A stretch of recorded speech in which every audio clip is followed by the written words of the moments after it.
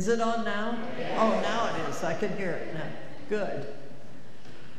Well, this is intended to, I won't get too far into it because it's the dean's idea and I want her to do the introduction, but just be thinking of things you'd like to talk about, because this is not a formal presentation but more of a conversation to follow up and see what kinds of things you're interested in knowing about, and then we'll go. And I won't have all the answers, I can tell you that for sure, but I'll have a few. So, well, I think Carol, right? Yeah, Carol Howard.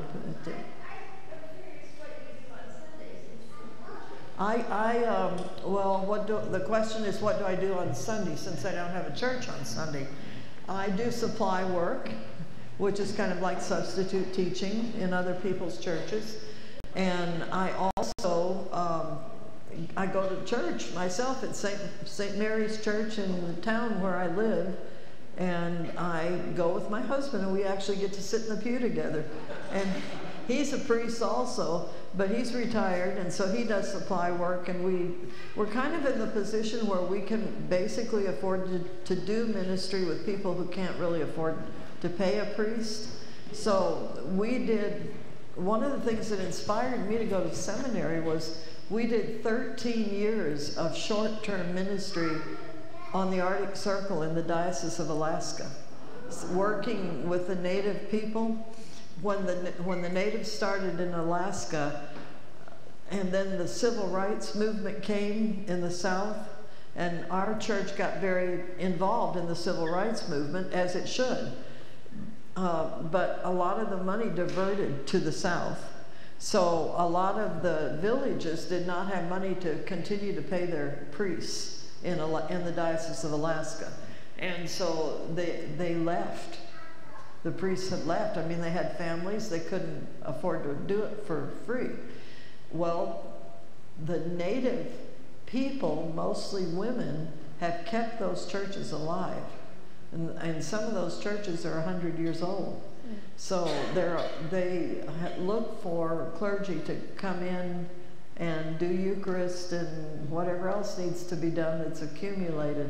So that's what we have done for Christmas and Easter for 13 years, until about 3 years ago. And then now what's happening is they're beginning to train their own people using a couple of programs that we developed through Bexley Seabury. I wrote the grant for one of those programs. I'll tell you about it if we have time. But that's what I do. I do ministry everywhere. I'll go from here to Chicago this afternoon, and then from Chicago to Virginia.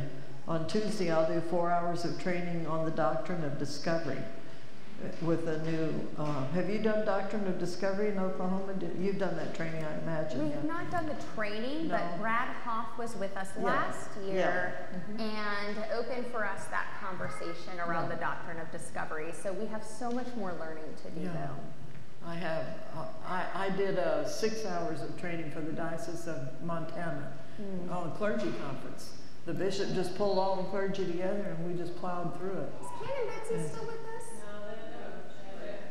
So Canon Betsy is our canon to the ordinary who is with us for worship today. And what we will be letting her know is that you are available as your schedule permits to come and do some clergy training with us around the Doctrine of Discovery.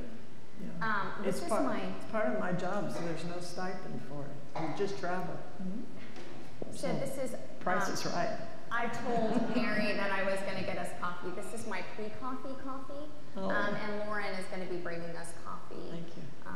There's my love of God, then there's my love of coffee. I'm there. And then there's love of sleep, and then there's love of everything else. And thankfully, my husband knew this before we got married, where he would, rank. How many years have you been married? We have been married. Let's see, we got married in 2012. So we've been married for almost 11 years. Almost 11 years. Since I was ordained in 20. So we got married in January, which for me just feels sort of like unfair, because by the time we get to like August. I'm like, no. We should be able to count this as a full year, right? Yeah. Like, we've gotten a long way here. Yeah. So one of the things, Mary, as we get ready to start, I know that we've sort of unofficially started, but Yeah, it was just to I love it. talk a little bit. Yeah. I would love if you would open us with a prayer. Oh, sure. Would you start us Of with a course. prayer? Yeah, sure. You don't have to stand if you don't want to. I just stand for myself. The Lord be with you.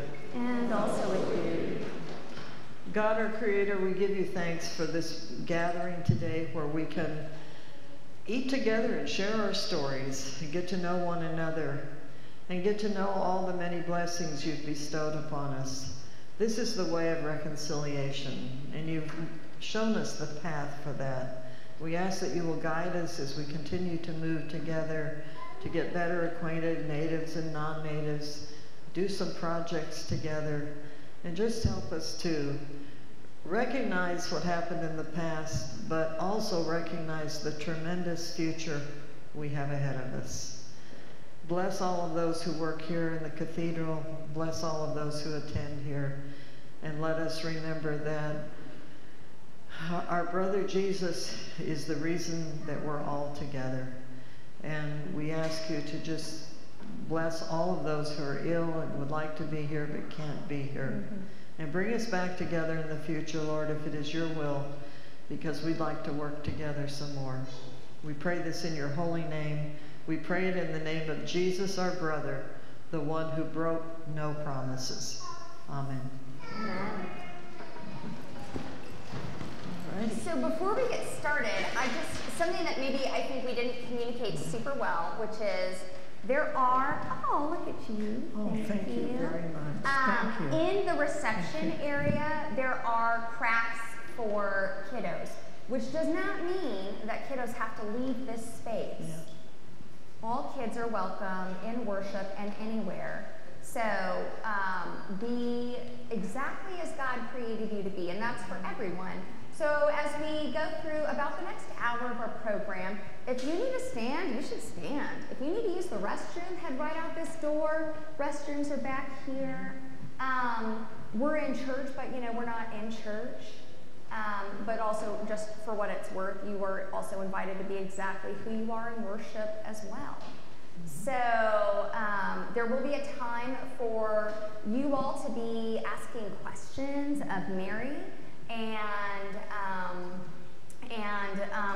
just it's our time together. And so I do have some questions that I have here.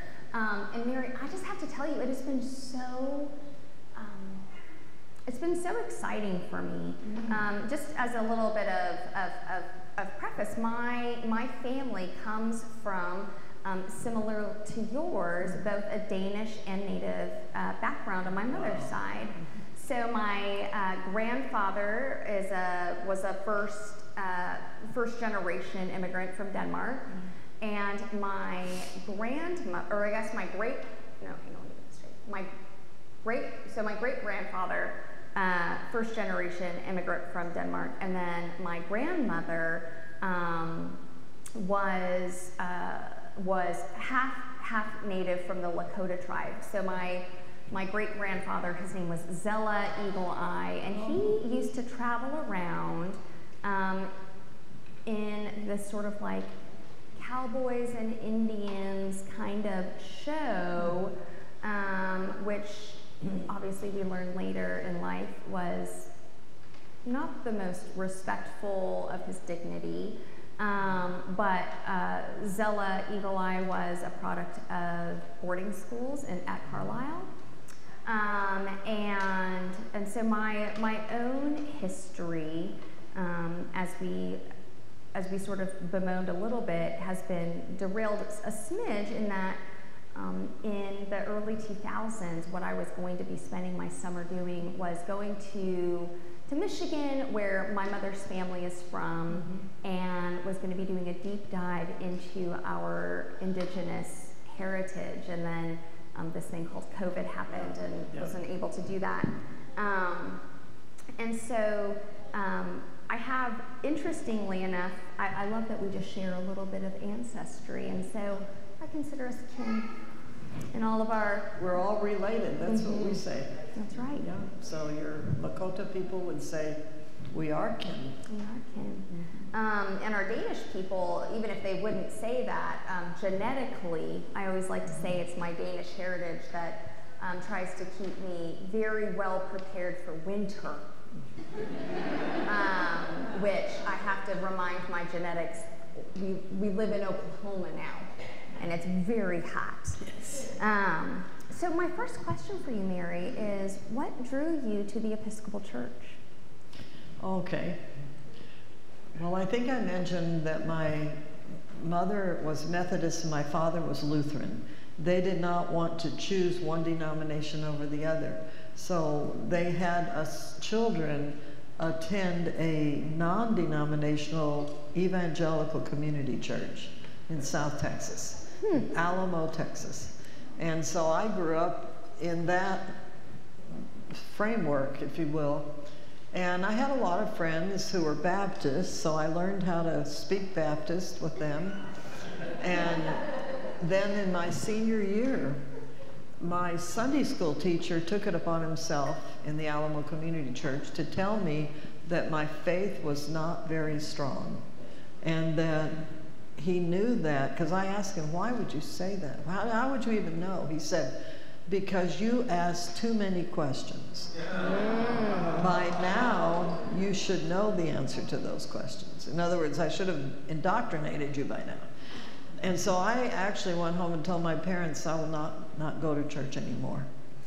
And they said, well, it's up to you. I was 16 years old at the time. And they said, if you don't want to go to church, we don't believe in forcing you to go to church. So you do what you want to do.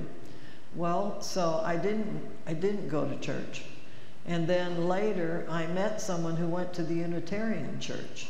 And she invited me to come there. I never joined the church, but I did go there because they had such a freedom of inquiry. So for me, it was like good medicine. I could ask questions. But then I realized I couldn't leave Jesus behind. So I tried out the Methodist church. I'll spare you some of the details. But what happened with the Methodist church was they moved their clergy around there about every 3 years. And I was in a church that was really, had a wonderful, vivacious, optimistic pastor who was then moved away and replaced with someone who obviously did not wish to be in South Texas. And so I was ending up going home feeling worse than when I went to church in the morning. So I said, I'm not going to do that. And I mentioned it to a girlfriend. By then I was an adult. And I said, I just got to find a church, but it can't be there. She said, well, why don't you try my husband's church? He's an Episcopal priest. And I said, really? You're married to a priest? You know, because she was very bright and with it and taught English. Well, because, you know, some of the women that I had been associated with who were married to clergy, they literally got used clothes out of the missionary barrel. And she didn't do that. So she said, yeah, go down to Bob's church and see if you like it. So I interviewed him before I went.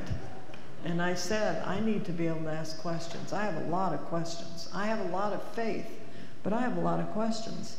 So he said, well, Mary, I can't promise you that I'll have all the answers. But I can promise you that in most Episcopal churches, you will be free to ask questions. And you will definitely be free to ask questions at St. Matthew's was the name of the church. So he said, why don't you just come down and try it? So I tried it and I felt right at home. And my background with the church really is kind of a crazy quilt because that was a little tiny church meeting in a funeral home. The funeral home it had been sold to the church. And the first thing you saw when you came in the front door was a big picture of a Michelangelo kind of rendition of Jesus with this very sly smile on his face. And it kind of made you wonder, what is he smiling about, you know? And it was offensive to a lot of people, but we thought it was fun. And so that's how I found the Episcopal Church. I didn't really know anything about it, but I could ask questions, and that's what I wanted to be able to do. how did that, you know, you talk about the introduction to the Episcopal Church, this gift of being able to ask questions. How did God reveal to you your call to ordained ministry? Well, I think I sensed the call many decades ago, because when I was in undergraduate school, I was a psychology major, and we had to take a lot of vocational tests, and mine always came out consistently clinical psychology and clergy. But I said, clergy? I didn't even give it a thought, because everybody knew there were no female clergy. So I never even took it seriously at all. And then I graduated seminary and was ordained 2012, so back up 4 years, about 2008, give or take. I just had this awareness one day, like, are you going to answer the call this lifetime? You're not getting any younger. So if you're going to do it, it's time for you to move forward. That was kind of not a voice in the sense of an articulate, real voice, but it was definitely an awareness. Yeah, I call mine a deep sense of knowing. I also, in my own call story, have a moment where I call it the Jesus 2x4. Yes. Right to the head. Like, Yeah. I was gentle, and now I'm not being gentle anymore. Well, it caused me to take it seriously, and I was teaching in a Southern Baptist university at the time, and I went to the president, who was a friend of mine, he was a really kind of a moderate sort of SB, if you can imagine that, and I told him, I'm going to go through the discernment process. Do you want me to resign? And he said, why would you resign? And I said, well, you guys don't ordain women very often, and I'm going to be a priest if this goes all the way through. And he said, no, you don't have to resign, you just can't teach in theology. And I said, well, you can't teach in our theology either. So we were kind of like, okay, well, that's all right, we can live with that. So I continued to teach. I was the dean of the School of Education the whole time I was in seminary, because seminary was Friday night and all day Saturday every other week for 4 years. So that's how I went to seminary. I didn't give up my job. Was it like an Iona program? No, it was face-to-face at Claremont School of Theology. Oh, lovely. Yeah. Okay, yeah. Wonderful. But the first 2 years were run through the Episcopal, called Boy House. Okay. It was Anglican studies that had been started 2 years before then, or more than 2 years, but it was 2 years, and then we transferred into the MDiv program at Claremont, and the MDiv was from Claremont. Wonderful. Yeah, wonderful. So it was the Jesus 2x4. I like that metaphor. Bam. You know. You have such a unique ministry as a bivocational priest, right? And I'm wondering if you can share with us, maybe explain to us the benefits of that kind of ministry, right? Here at the cathedral, we have bivocational ministers in the form of our deacons.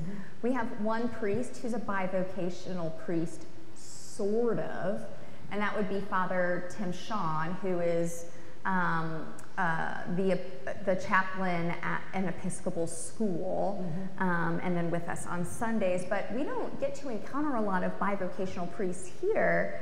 And what are some of the benefits of that ministry? How has that kind of ministry allowed you or benefited you in living out the call that God has for your life? Well, I think it benefited me because I did not have to give up my ties with the university. And I love learning, and I am a scholar.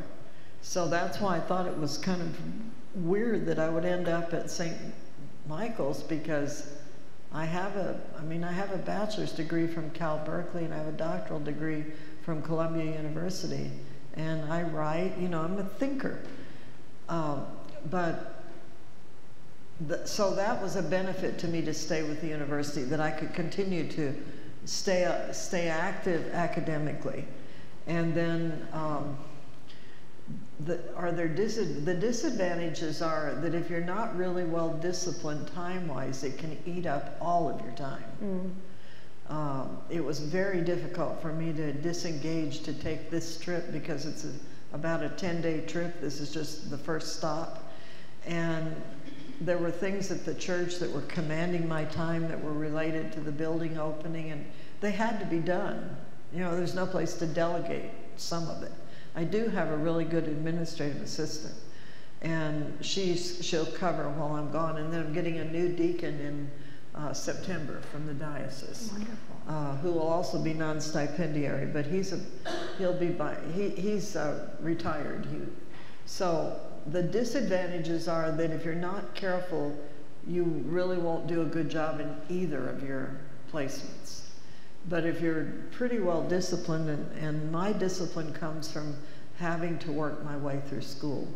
I had money from the Blackfeet Nation, but it was not enough for me to get everything paid. You know, I still had room and board, and so in undergrad school I was a secretary for 20 hours a week, and then I was a school teacher on my master's degree. Then on my doctoral degree I was in the process of starting a school for gifted children in Massachusetts. And so I couldn't really leave that, but the school where I was working was given a lot of money for advanced education. And so it paid for my tuition at Teachers College at Columbia. And so I went by Amtrak back and forth from Springfield, Mass to New York City for 6 years. Well, the last year was my dissertation, and that was at Children's Hospital in Boston. So I drove, after I worked at the school, I got on the car and drove to Boston and worked there till about 10 o'clock at night, and then drove back. So I'm incredibly disciplined. And my husband and I, we both grew up without money. He was a National Merit Scholar. That's what paid his way through undergrad school. But our families didn't, they were not wealthy at all. So we just learned that if we were going to go to school, that's how we had to do it. We had to get scholarships, and we had to get loans, and we had to work. So I can balance a lot of balls that allow me to be bivocational, because that's always what I've done. My children are grown, and we have, Will and I have been married 47 years. We've been married a long time. And we both like a lot of the same things, and because he was a priest full time, he understands my deal, and I understand his deal, and so it works for me. The church doesn't own me, because I know if anything happens to St. Michael's and I want to go back into the professorate, I could go in a heartbeat. I could go full time right now into seminary teaching. But I don't want to. I want to stay. I want to do what I'm doing. So for me, it's actually an advantage, I think, because I'm pretty hyperactive. I like people, and I like learning, and I like travel, and I don't think I would be really.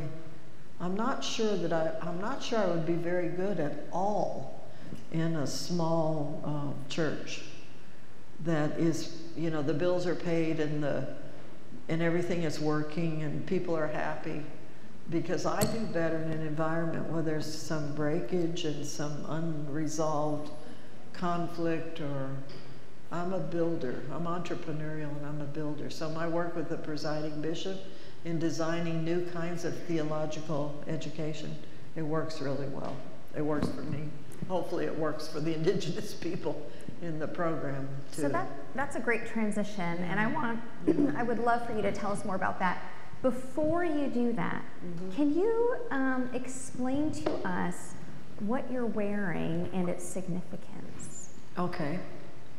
Well, this is called a Northern Plains breastplate, and it was essentially a gift of 2 elders at a craft fair at a powwow at Montana State University. And these are called bones, but they're plastic. They're not from deer or anything. These are Austrian crystal. And the Northern Plains is long in the front, as opposed to Southern Plains breastplate is shorter in the front and also in the back, so you have a front and back, but the Northern Plains is like this. So Blackfeet, Northern Plains, so this is my style.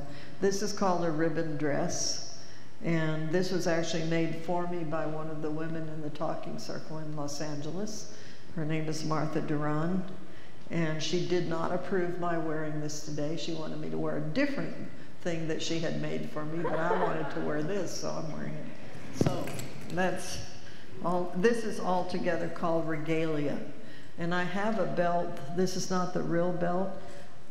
My real belt that was given to me is on my desk. I walked away and forgot it. So this is more of a costume kind of belt. The real belt is about this wide, and it's brown leather, and it has silver medallions on it that go around. Sometimes those are engraved, mine are just plain, but that's what I really should be wearing with it to be proper with the regalia. Mm-hmm. And so the colors on there, you know, we prayed in our prayer of the 4 directions, and each direction had a color that correlated with it. Are the colors of the ribbons similar to that? Well, the kind of the traditional earth colors are black, white, red, and yellow. But some people add blue for water or sky. So these are the colors that would be appropriate for the elements of the earth that we would use. So that's why I think Martha chose them. And then I like the red. The red can be the earth, you know, so it can stand for the earth as well. Oh, hang on 1 second. Mother Sarah, will you take the microphone? We do have a microphone so everyone can hear. While you're, now you're seated, but I was going to say while you're standing, have you been in the presence of the Okerhater Chapel? Just barely this morning. I want to go in and be there before we leave. If you want to, for you to comment on what was chosen for the window, the circular window. Okay. I have looked at it often and just wonder what it speaks to you. Okay.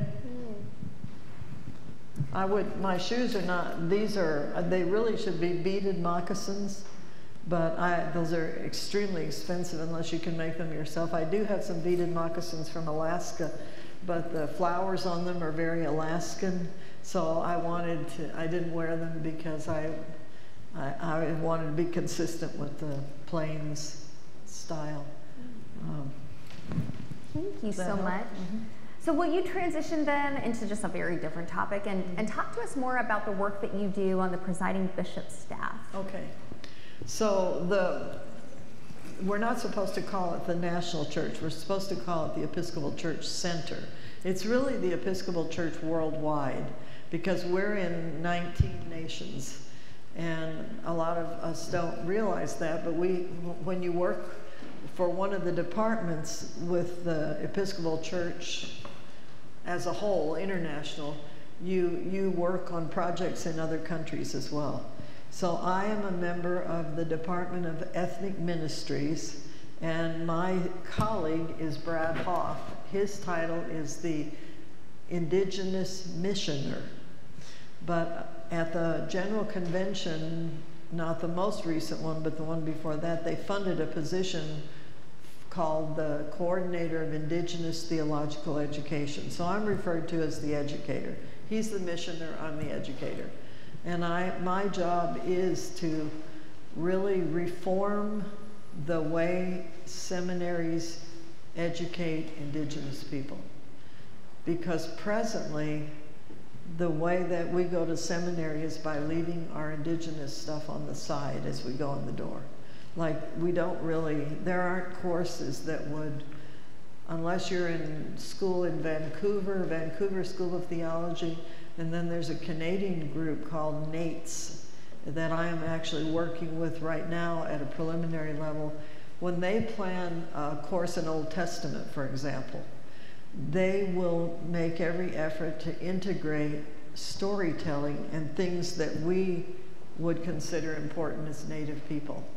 Like when you talk about the Bible as being a collection of stories of the people of Israel, Well, a natural thing you can do is say, our people, meaning Native people, also have this rich collection of stories that are culturally from their history. And those stories mean things, and we use those stories to teach people our traditions. And that you don't find that in seminary. Now, there used to be a place called Cook Theological School in Arizona. It closed, but there's actually some talk about that may be reopening. So I wrote a grant, and my colleague at the seminary in Chicago, Bexley Seabury, wrote a grant, and we were each one funded for $200,000 from Trinity Church Wall Street Foundation. And we use that money for scholarships for indigenous Episcopalians mostly, although there's a couple that are not Episcopalians, who want to be leaders in the church. They may not know whether they want to be ordained or not, and that's okay. They don't have to be ordained. But if they are working in the church and they want to do more, but they don't really know, they're not going to go to seminary out of town because they can't leave home. They don't have money to go to seminary, and in some cases they haven't been to college. So they're running churches, but if they go into a Master of Divinity, they're going into a graduate program with no undergraduate preparation, which can be really challenging. Not impossible, but really hard. And then if they're in a traditional program, they're going to hear nothing that relates the people of Israel to the people of Oklahoma, for example, or Montana. So my job is to design programs that allow us to put those things together. Yes? When I was younger... Oh, hang on one second, Theta. Oh, I forgot about the mic. When I was younger, my grandfather Frank used to tell me stories about his dad David when they would have peyote meetings. He would go, but he wouldn't go in, and he would tell his wife, I'm going to sit out here. And as they're singing and praying, I'm going to sit out here, and I'm going to pray too. Yeah. And then when he would have church at the Old Whirlwind Mission, he would always refer to, this is that book that Jesus brought to these people to teach us about the other world. Yeah. And he would turn around and take the Bible and relate it to our culture. Exactly. To our history. Like our ceremonies, our Sundance. He said, they did that too. Sure. We do that. He said, we sit in sackcloth and ashes and pray. He said, the people from this Holy Land did that. So, you know, I've always looked at it, if you could, a lot of Native people don't, you know, they say that's that white man's good book. Right, that's right. And you've heard that before, I'm sure. But if they really sat down and looked in it, and there's a lot of that in the Old Testament that relates to a lot of the nations. That's correct. And like the Cheyenne people, we have a prophet by the name of Sweet Medicine. And deep in my heart, my belief, nobody ever told me this or anything, but I felt like that he brought that bundle and our sacred things to Bear Butte. And to me, in my mind, I have him pictured as the Son of God. But he came to the different nations to bring them their religion, but it coincides with what the Bible says. Yes. And that's always been my belief. And I don't know if others would think the same or if I'm wrong, you know, but I always felt like that Sweet Medicine was Jesus, and he came to our people.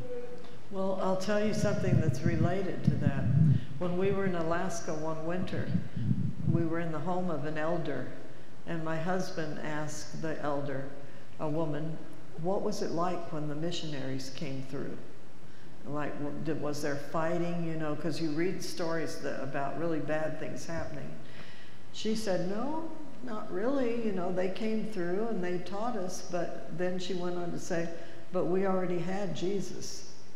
And so it wasn't a big, you know, I'm paraphrasing, it wasn't a big deal for her. She didn't say those words, but she said, we already had Jesus, so we understood And what he was teaching, what the missionaries were teaching, is what we already knew. So my husband asked her, well, tell me a little bit more about that. And she said, well, we've been on our land for 10,000 years. And the reason I think Jesus was already here, she said, is because if you look at our values, our tribal values, and the Athabascan people often post in the living room of their home the values, the Athabascan values that a good Athabascan lives by. She said, if you look at those values, you can tell that they're the values Jesus taught. So, I mean, it was very humbling, because she said, we've been on our land 10,000 years. When did Jesus come? It was about 2,000 years ago. If you talk to the New Zealanders and the Australians, they have been on their land 65,000 years. We have archaeological evidence to show that. So what they're saying is our tribal values are consistent with, in what you were saying, that what the Bible would teach. We honor our elders. We take care of the sick. We take care of the poor. And, you know, we could just go down, if you look at the Beatitudes in the Sermon on the Mount, everything Jesus is saying that we should be doing, the native people are saying we already do it. Now, obviously, after colonialization, there are plenty of examples of native people where those values are not being practiced, unfortunately. But there are a lot more where they are being practiced. So they're really consistent with Christianity.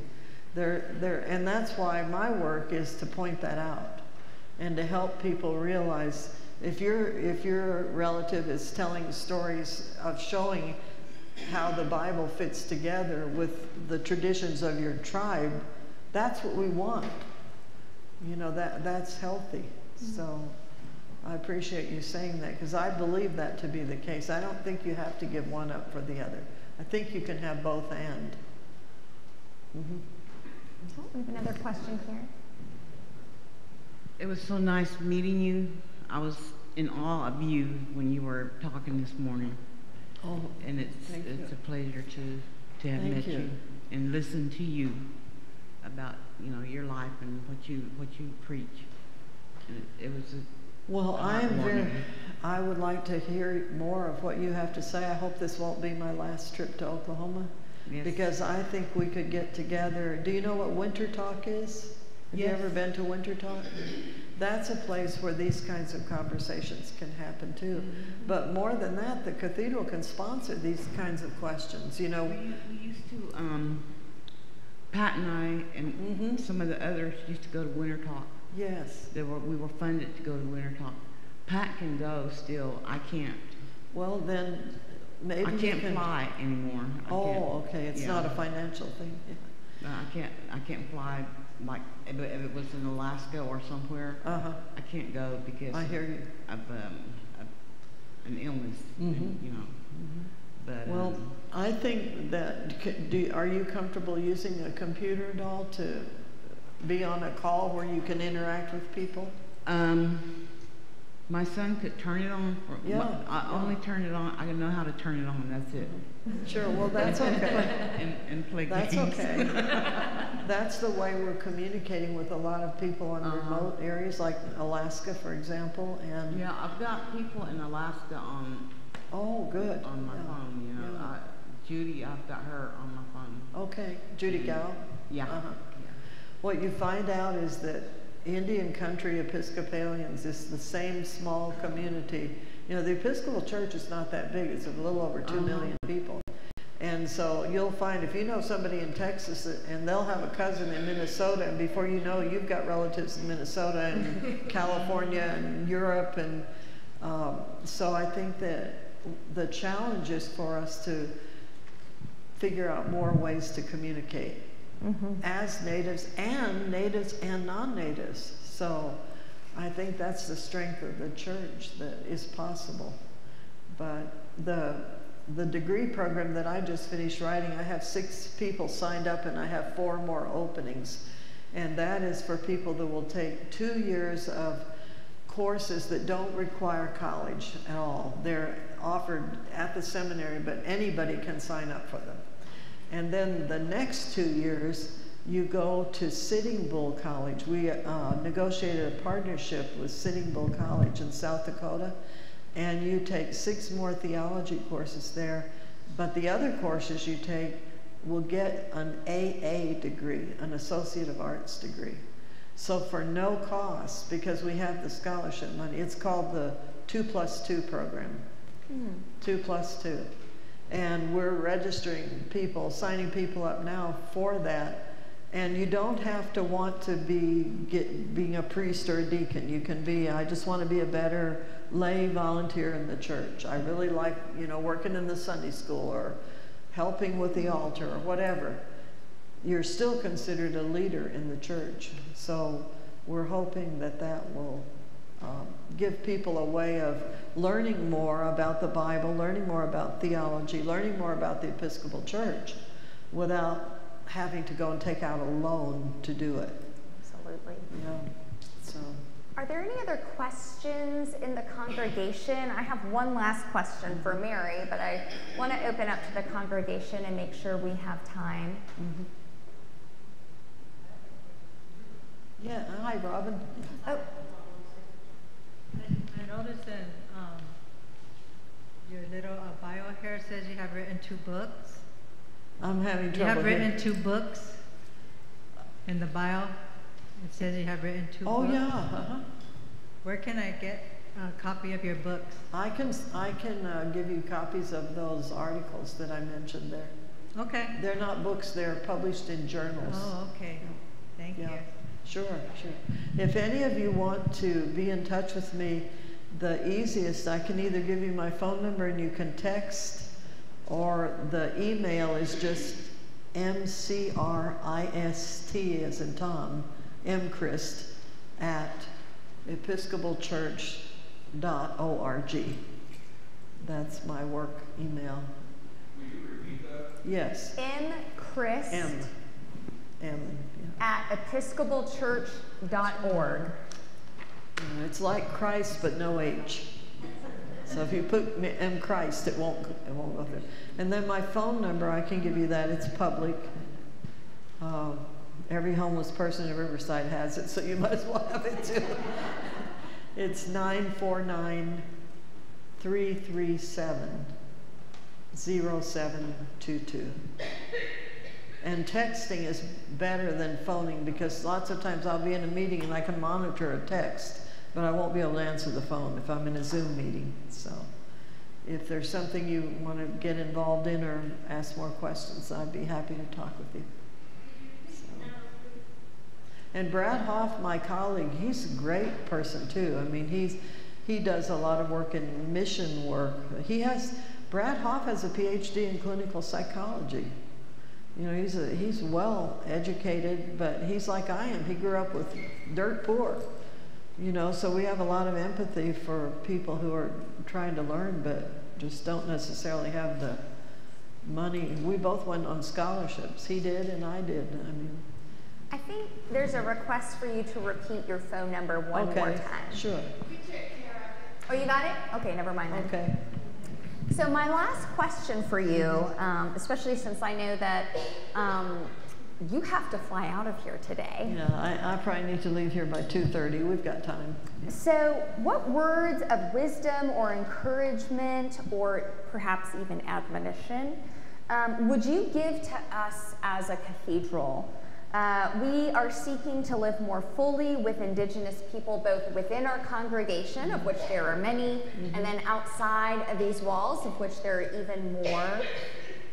What do we need to be doing? Where are we messing it up, and where can we be doing better? I don't think it's messing it up, but I'll give you a little challenge. When I was walking over with, let's see, there was a group of us with Robin and also with Buzz and maybe 2 others. I heard somebody say to the drummers, the Caddo drummers, "Thank you so much for coming. See you next year." Well, that's great. You know, they should come back next year. But here's my challenge. Don't wait till next year. you know, get together with some of the indigenous people in the community and plan something before then. Every drum song that they play today has a story behind it. And you might well engage them in coming to talk to you about, why do they play what they play? Can anybody play a native drum? Who made those drums? I mean, there's a whole body of knowledge around drumming. The women that I work with in Los Angeles, it's a talking circle ministry, and we get invited every single year to the same church at the same time, the Sunday before Thanksgiving. And last year, we said to them, invite us another time of the year. I mean, we don't mind coming then, but it's so cliche, you know, what are you, the instant Indians? Oh, it's Thanksgiving, we better get some Indians here, you know? And so, actually, so the people were very nice, and they said to one of the women in the circle, we don't know how to get to know you. And she said, invite us for potluck and let us share our stories. And you share your stories too. So we could be sitting around circular tables in the parish hall, everybody brings food to share, and you just sit around and literally get acquainted. That begins to build relationships. It's like what I was telling you with the homeless people coming for dinner in the church. I didn't know any of them. I didn't really know. I assumed they'd all want me to build housing for them. Well, I didn't have any money to do that, first of all. And second of all, it turned out that wasn't their #1 priority. Their #1 priority was having a safe place to make friends, to have a family, to have a relationship. I wouldn't have known that if I hadn't had them come over. So you could do some potlucks, you know, let people come and tell their stories. What is Oklahoma like through the eyes of a Native American? Mm-hmm. What is Oklahoma City like?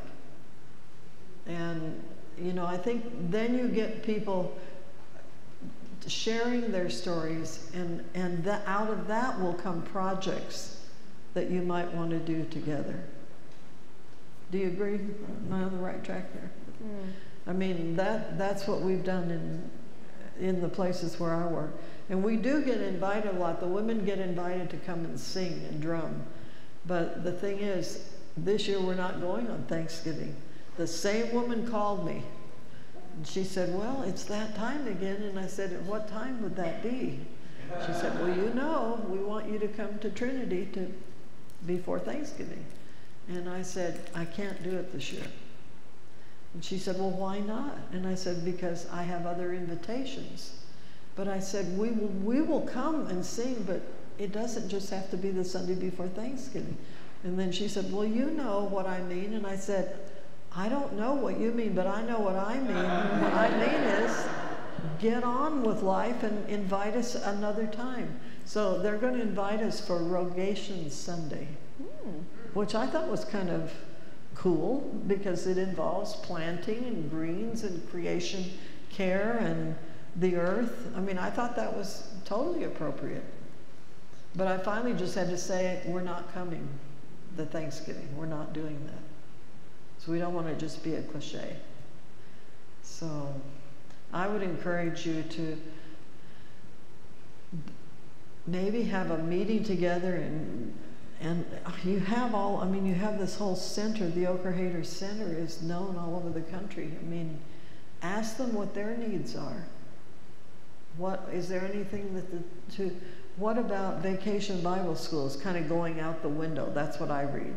You know, Vacation Bible School is, it's same old, and we're not doing it. Well, what could you do? I mean, I have a good friend in LA who created a program where he had to raise $35,000 every year. But he gathered up a bunch of kids from the street in LA and hauled them up to Pine Ridge. And his friend, Michael Cunningham, grew up on that reservation, and he's a priest. And now Michael Cunningham's sister is almost a priest.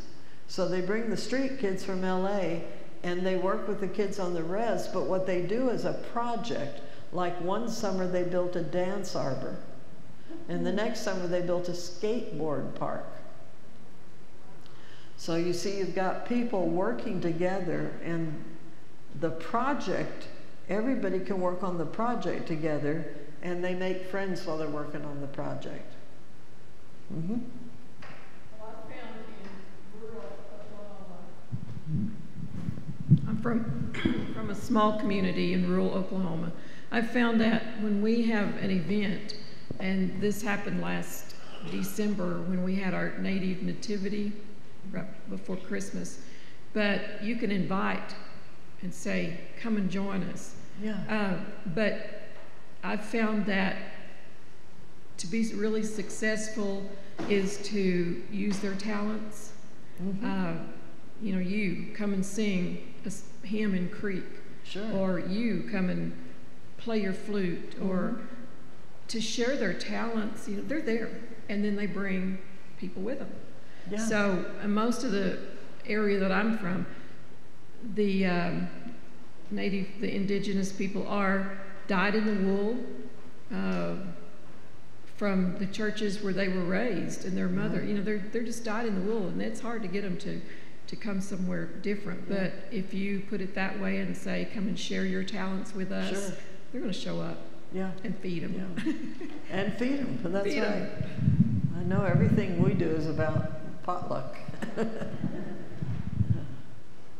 I would encourage you, though, especially here, 39 tribes in Oklahoma. That's amazing. I don't even think I can name 39 tribes. I know when we went to the museum, Buzz and I spent all day yesterday in 2 museums, and I found several new tribal names that I had never heard of before. And they're right here in Oklahoma. So you've got a very, very rich field of possibilities.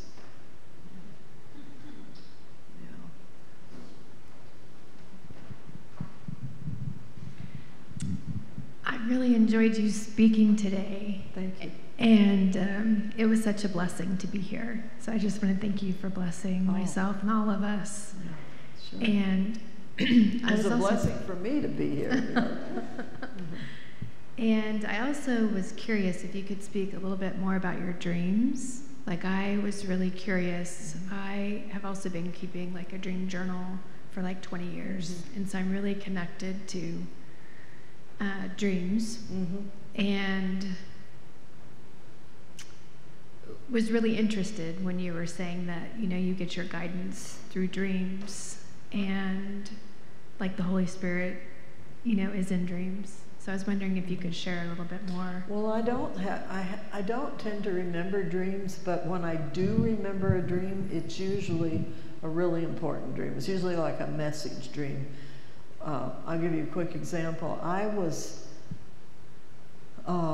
accepted and prepared to go to New York to start my doctoral degree 10 years before I actually started it. And the reason I was delayed was because the little Episcopal church that I was attending decided they would start a school. And they asked me to be the first head of the school and help design it and hire the faculty and so on and so forth.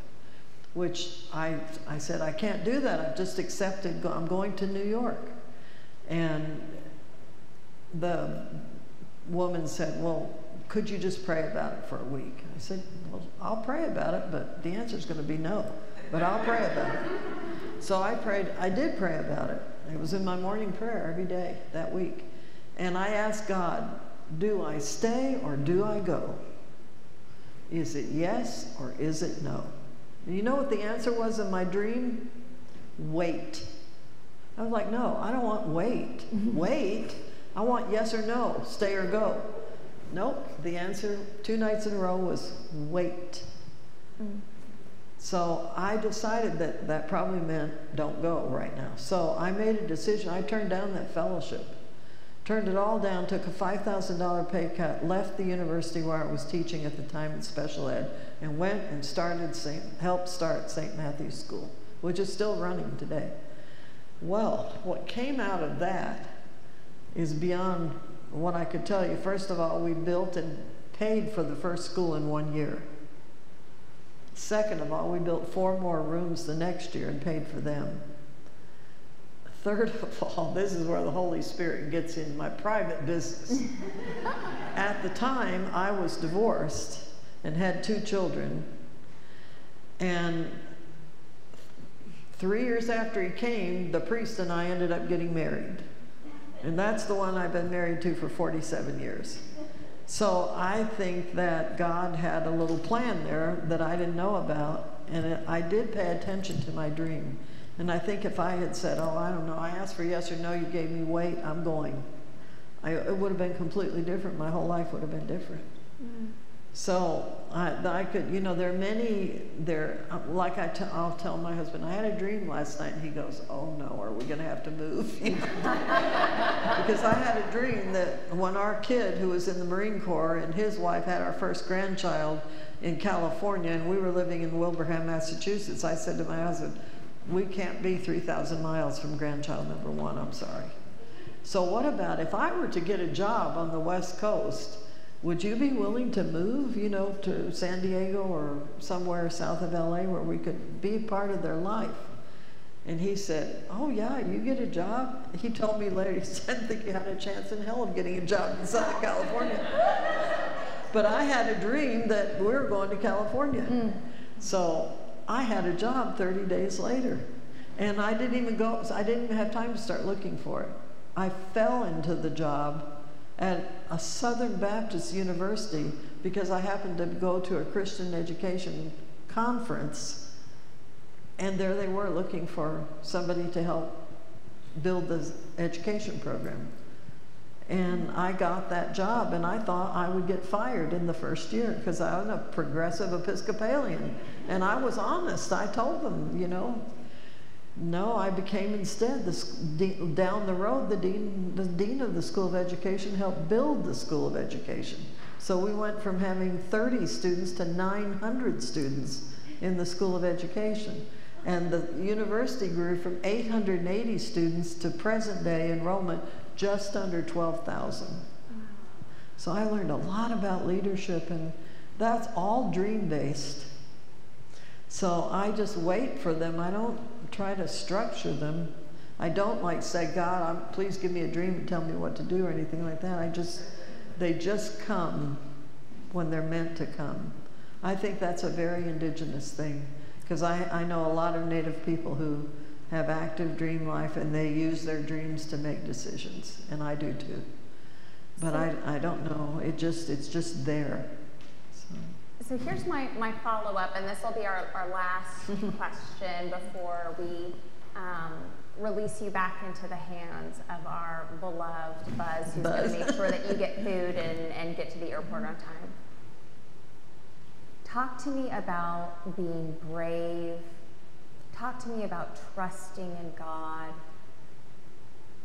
You talk about dreams. You talk about these, what I would call Mary-esque yeses.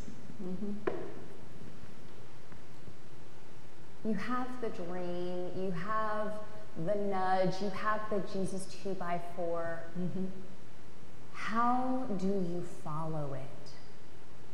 What does that look like for you? What does that feel like for you? Well, I would just say I just do it. I mean, I don't.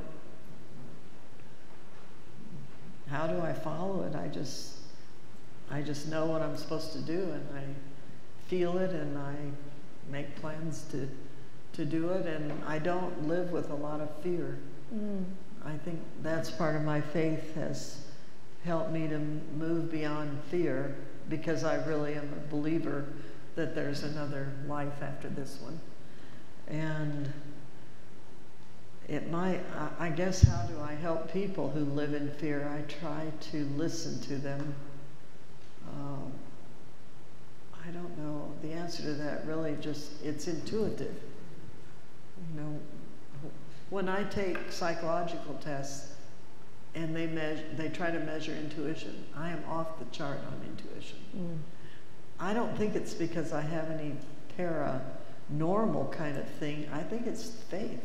Mm. You know, for me, it's just like, if you really do believe in God and you really do believe Jesus and you really pay attention to the lessons that he has taught, then to me it's sort of obvious how we're supposed to live our lives. And I don't always, my answer in my prayer life will be, okay, Jesus, I'm ready to go, but I don't know what I'm doing. You gotta, what's the revelation? How do you build an $8 million building when you don't have enough money to put a mobile home on your church property? How do you do that? Well, someone asked about how do we pay for it. It was paid for with state and federal money for homelessness. Those programs vary across the country, but there are many of them that are national level, and you tap into those and write a proposal, work with the city. It took 4 years to get that building approved, just so you know. It was not easy. The neighbors fought it tooth and nail. They posted ugly signs in their yards, but recently a guy came to me named Joe, and he said, I was your Saul when you were trying to get this approved, but I want to be your Paul now, and I want to help you do a community garden. Do you have any interest? We said, yeah, we do. So those are the kinds of things that I think when you can tap into the Spirit, some people do it through meditation, some do it, somebody was telling me this morning, through yoga. Some people do it through, I believe, prayers, centering prayer. Some people journal and they get revelation through that. I don't even have time to do any of those. I do it in my cathedral of the car. I call it my cathedral of the car because I drive 50 miles each way from home to where the church is. And I drive fast. I have a fast little sports car. It's a Nissan 370Z, and it will get up and move. And so when I've got my music going and I'm on, that's kind of when I'm doing my prayer. It's kind of a meditative state. I bought the car used, lest you think it was, a big $1 million Porsche or something. It's not. But I have fun with it.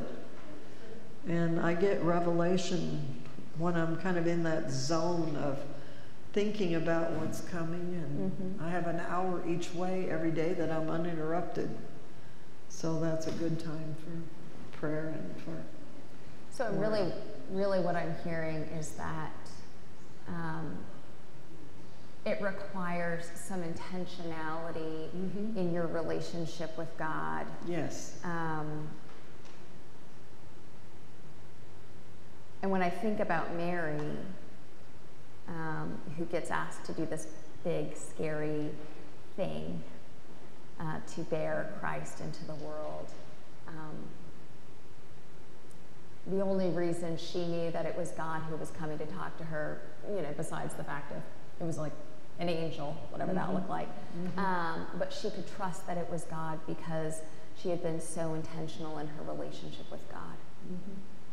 And I'm really hearing that same echo, that to do the big, scary, to do the brave, to do that unknown thing, it is to be intentional in your relationship with God. Not just when you're looking for an answer, but when you're just, it's just a Tuesday. Right, that's right, yeah.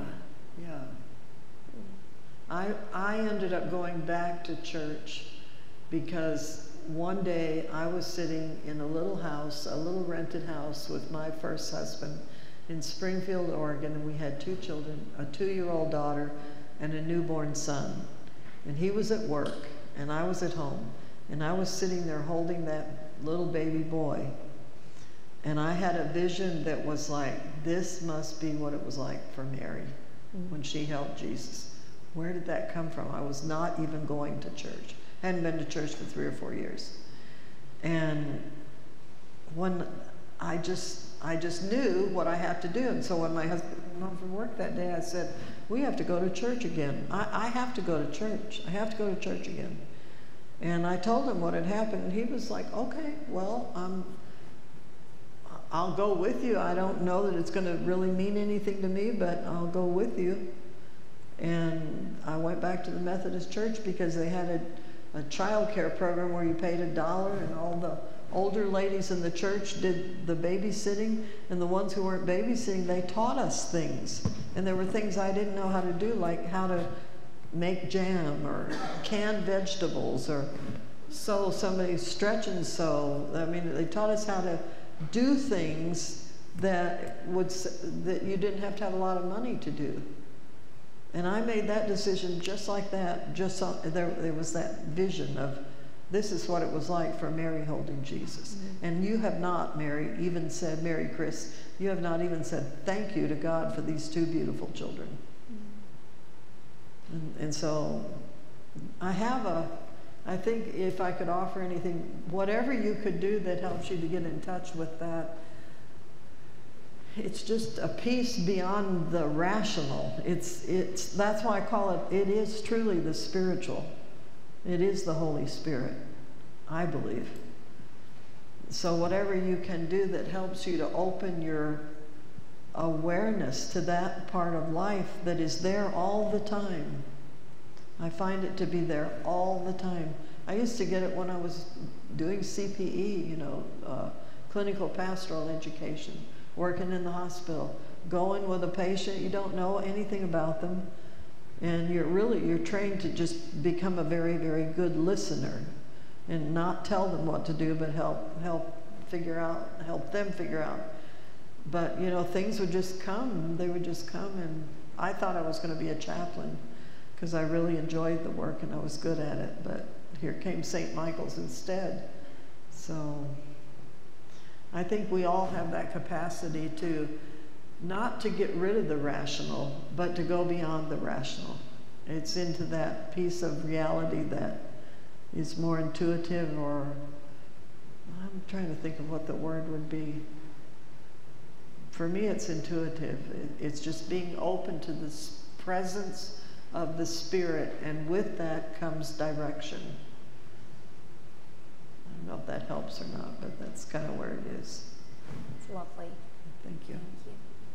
A big thank you to Mary for being with us today. Thank you.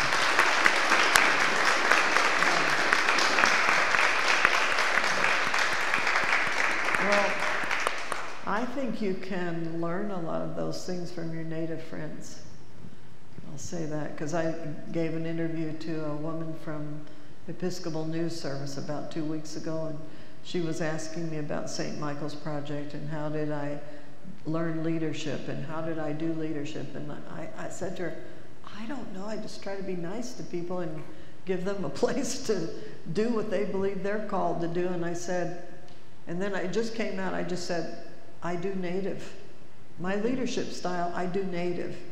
And she was like, well, what does that mean? And I said, well, no hierarchy, lead from the circle, treat people well even when you're mad at them, and try to figure out what they're trying to offer, because most people are trying to offer something in the church, but they don't know how to offer it, or they don't think that we will like it if they offer it, or they're not really very good at it, but they still want to offer it. And you just have to take that graciously and gratefully. Now that's native, that's the potluck, I think it's resilience. It's the resilience of literally having survived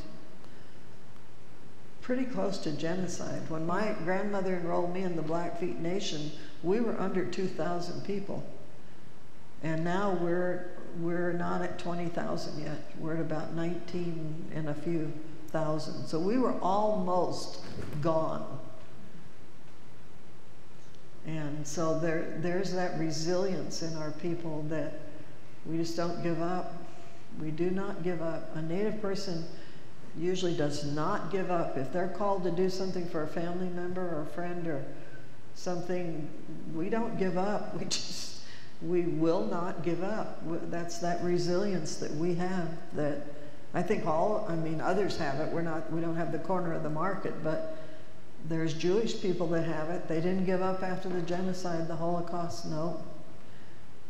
And so I preached one time and I said, if you don't remember anything after I finish my sermon, except one thing, I want it to be this: we are still here. Amen. We are still here. Yes, Buzz. Bishop Charles has a new book coming out, I believe it's in October, and the name of it is